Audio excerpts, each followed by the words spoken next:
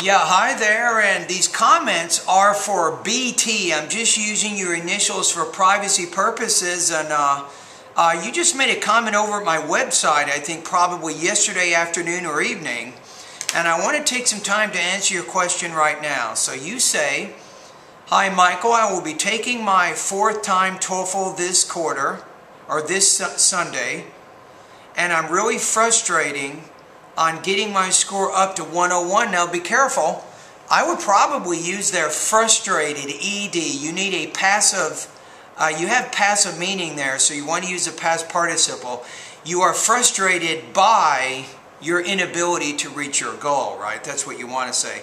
Also in the first part of your sentence you say, I would say I will be taking the TOEFL test this Sunday for the fourth time. That's probably the best way to express that idea.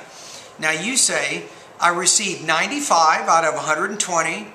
You say 4, I would say on my third try. Do you have any advice on how to boost my grades up within this short time? I wish I really could know your program more ahead so I could be more well prepared. Yeah, I think I have something. To be honest with you though, there's not a lot you can do in terms of improving your academic English language proficiency in say 2 or 3 days. However, one of my students, her name is Tadu, and she scored 109 out of 120 on the TOEFL, I think a couple years back, and she actually wrote a pretty good email explaining to other students, or some of my other students, how she got the score she did.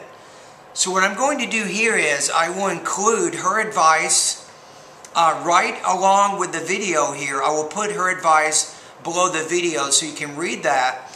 Now of course, she talks about preparing for the test. There's not a lot you can do at this point, but she also talks about what to do while taking the TOEFL exam, and that's probably what you're more interested in at this point. That's what I'd recommend. So if you don't reach your goal, I'd love to have you as one of my students. Let's keep our fingers crossed. Hopefully you will reach your goal. And congratulations already. You have a score of 95. You already have demonstrated very, very strong academic English language proficiency. All right, anyway, thank you very much. And hey, let me know how you do. All right, maybe next week you can come back and make a post, or 2 weeks later.